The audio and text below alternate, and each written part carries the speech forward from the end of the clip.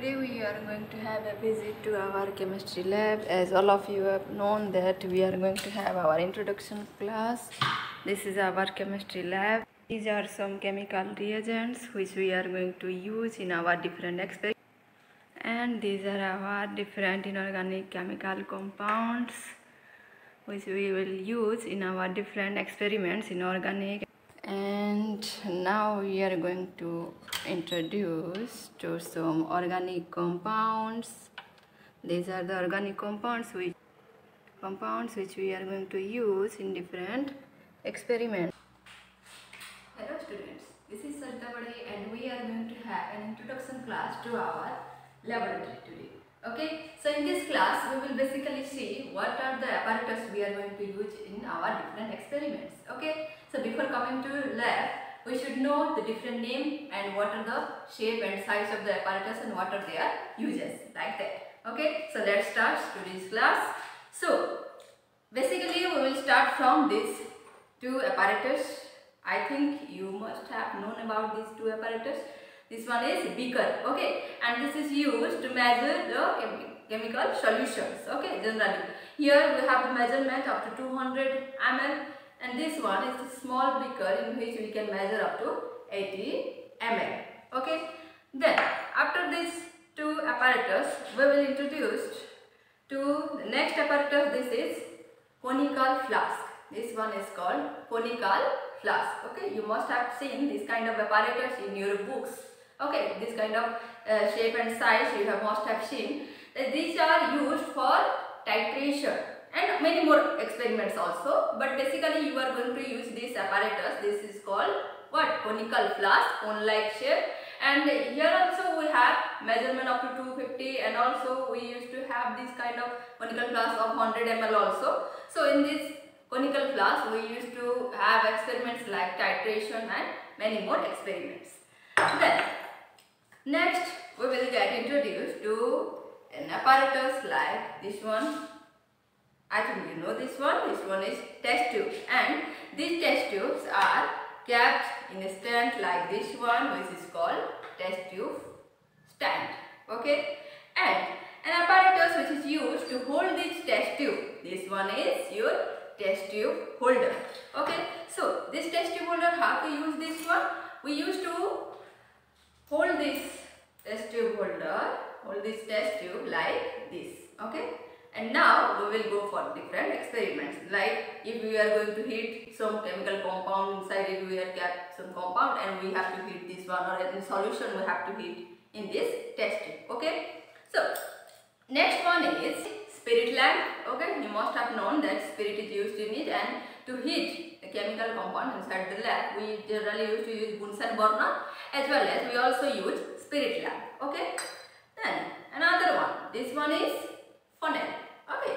So this is used to filter the solutions, okay, by using filter paper, okay. Then to use this filter paper or to use this funnel, we have to use a filtration stand, okay. So let me introduce to this filtration stand. The filtration stand seems like this, okay, and in this filtration stand we have to keep this funnel like this, and at the bottom we will keep our another apparatus where you are going to collect your solution, and you will simply pour your solution in it by keeping a filter paper here, okay. So this one is our what? This one is filtration stand, okay. Next, another apparatus we will see inside our lab is this kind of apparatus, which is called china dish or porcelain pan, okay. In this porcelain pan, generally we used to do experiments like crystallization and to get filtration or many more experiments. Then another same kind of apparatus you will see like that. This one is pestle and mortar, in which we generally used to cross some mixture or any compound, okay. Pestle and mortar and pestle, okay. Then apparatus like this one, two types of apparatus you will observe, that a hollow glass apparatus and a dense one, okay. So this one is having a hollow tube inside it, then this will be called glass tube, okay. This will be called glass tube, and or which have a dense inside it, then this one will be called glass rod. Okay, got the difference between the both one? This one is glass pipe or glass tube, you can say, and this one is called what? This one is glass rod. Clear? All got the point? So this glass pipe or glass tube is used to put out the solution like this. If you want to take some solution, then by using this glass tube, glass pipe, by using this glass pipe, you can take this solution like this and you can put this wherever you want to forward this experiment. Okay, clear? Got the point? Then next, another apparatus is this one. You can say this one in kitchen. You used to say the term like chammach or spoon. Okay, but in laboratory we will use a term. This is called spatula. Okay, spatula, which is used to take any chemical compound. Okay, this is act like a spoon. Okay, or lab spoon is nothing but spatula. We can say this one a spatula. Okay, then next apparatus is this one. This kind of two blue glass you will have, or you can see in our lab, that this is called double blue glass. This is double blue glass. This double blue glass is used in flame experiment or flame test in our identification of inorganic compounds, which you are going to have in our upcoming classes. Okay, so this one is double blue glass. Clear? Then another one, next one, this one is sandpaper. Okay, these sandpaper are used to clear or clean platinum ware, which is used in flame test. Okay, so this one ware and this is what? Sandpaper. Okay, next, this one is copper foil. Okay, this one is called copper foil. It is made of copper, simple, cavity like copper foil. So this copper foil is used in organic experiments we will use, and many more experiments also we used to use this one. So how to hold this one? This one is copper foil, and when we are going to heat this one, we have to hold this one with any apparatus. Okay, so we have this kind of apparatus, and this one is called tongue. Okay, so by the help of this tongue, we can hold this copper foil and we can heat this one. Clear? Got the point? Okay. Next, another apparatus we will see in our lab is dropper. Like this one, dropper you must have seen. So this dropper is used to take the solution. Like this, we can take the solution and we can put this one in another apparatus where we have to continue this experiment. Clear? So next we are going to see some apparatus like this one. Okay, so this was the smaller one and the bigger one, and this one the more bigger one. Okay, so these are what? Measuring flasks. Okay, these three are measuring flasks of different measurement.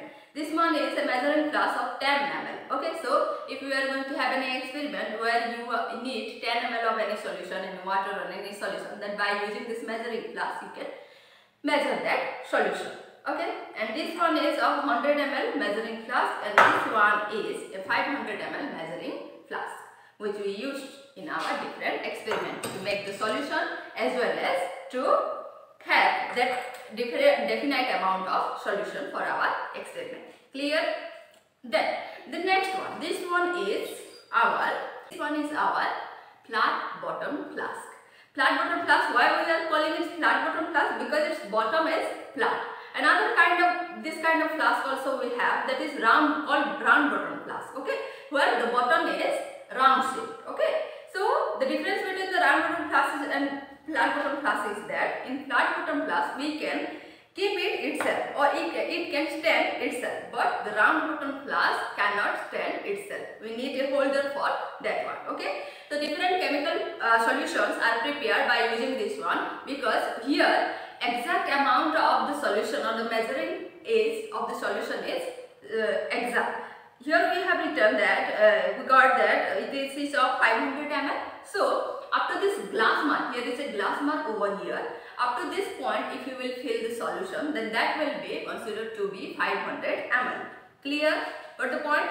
Then next, Another apparatus we are going to see in our lab is this kind of apparatus we will see. This is called wire gauge. Okay, and this wire gauge is used in tripod step. And this one is our tripod cell, which generally we used to use to heat any solution and also in our crystallization experiment. So over this tripod stand, simply we used to keep this wire gauge, and over this we used to keep our apparatus or our any solution which we are going to heat, and at the bottom we will simply keep our source of heat. Okay, like if you are using Bunsen burner, you can use that one, and if you are using this kind of spirit lamp, then you can use this one like this. Clear? So this is how we used to keep this setup.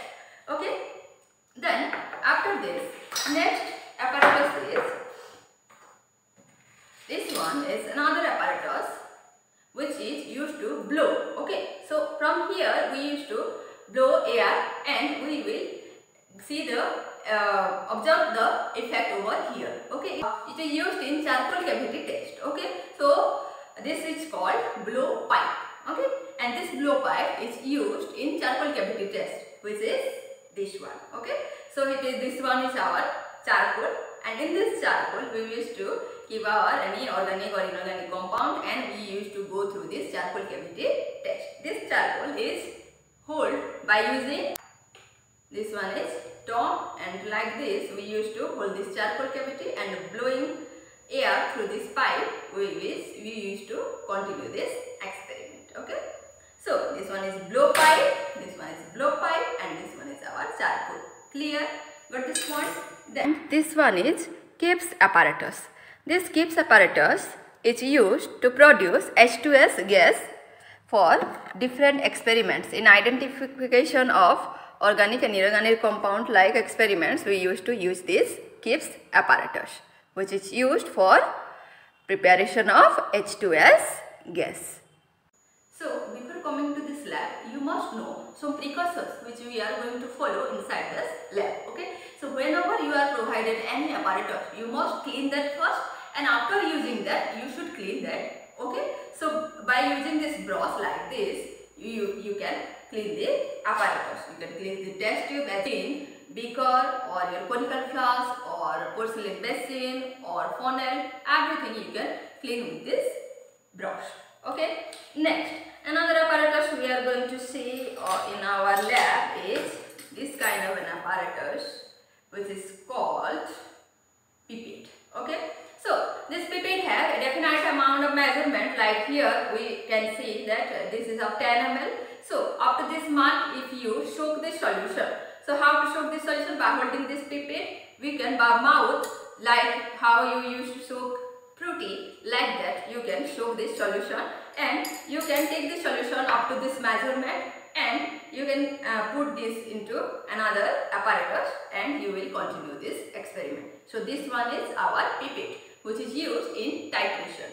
And with this pipette, next we use in our titration another apparatus. This one is called burette. Okay, so this burette is used for titration method, and the reading in our burette is from 0 to 50 ml. Okay, so in this burette we used to put our solution, and we used to continue our experiment. Okay, so to keep this burette, again we need a stand for this one, but because it cannot stand itself. Okay, so the stand which is used to hold this burette is this kind of stand, and this is called our burette stand, and this is used to hold our burette like this. Okay, and this one is the knob where you can control the solution speed. Okay, and you can continue this experiment. Basically this is used in our titration method. Okay, clear? You got the point? Another kind of apparatus we used to see in our lab, we will use this kind of apparatus. This is called reagent bottle. In this kind of reagent bottle, we used to keep our solution like H2SO4 or diluted Cl, calcium carbonate solution, sodium hydroxide solution, like many more solutions you can keep this store in this kind of reagent bottle. Okay, so these are the basic apparatus which I have introduced to you, but this is not the least. Many more apparatus you are going to have in our lab in upcoming experiments. Okay, So I hope all of you have crystal clear about all these apparatus.